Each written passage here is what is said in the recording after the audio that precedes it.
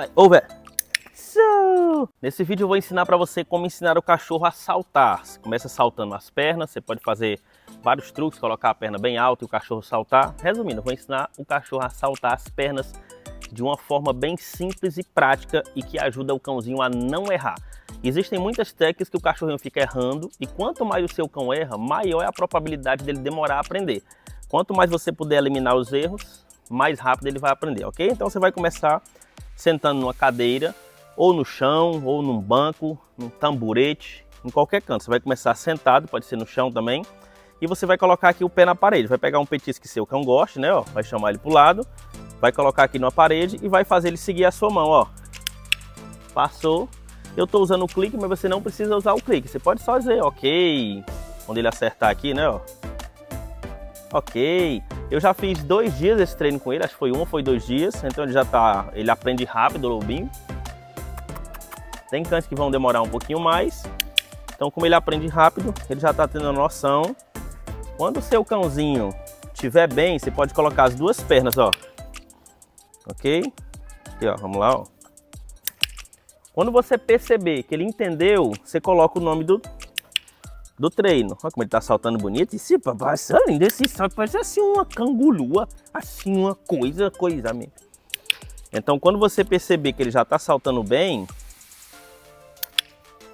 aí você coloca o nome do comando. Paulo, eu não coloco o nome do comando no começo? Não, porque senão você fica falando o nome do comando e o seu cãozinho fica errando, né? Ó. Tá bem? Eu uso over. Você pode usar salt ou pula, o que você quiser, tá bom? Eu uso over, over. Viu que seu cachorrinho tá bem? Você vai pro passo 2. Qual é o passo 2? Você vai sentar um pouquinho mais pra frente e suspender os seus pezinhos na parede, ó. Over. Good boy, good. Over. Good boy, que salto lindo, papai. Parabéns. Over. Se acontecer dele cair em cima das suas pernas, tipo assim, deixa eu ver se eu consigo fazer ele errar, ó. Você não premia, ó. Ó, caiu nas minhas pernas, ó. Não premiu. A mão tem que estar longe, ó. Pra estimular o seu cão. Você põe a mão bem aqui, ele vai cair em cima das suas pernas. Ó, faz de novo, ó. Replay, ó. Ó. Ó, caiu em cima das minhas pernas. Não vale. Só quem errou foi eu, ó. A mão longe, ó. Good boy, papai. Good, good. Mais um. Over. Good boy. Tente não levantar a perna muito rápido, ó. Porque pode acontecer do seu cão querer ficar passando por baixo. Good boy, não foi o caso dele, mas às vezes acontece, você com pressa dele saltar logo, você quer botar logo as pernas lá em cima, aí ele fica passando por baixo, aí o exercício não tem graça, né, ó. Esse papai, que salto velho mais bonito mesmo assim, um salto diferenciado. Meu pai, vem. Ô, velho.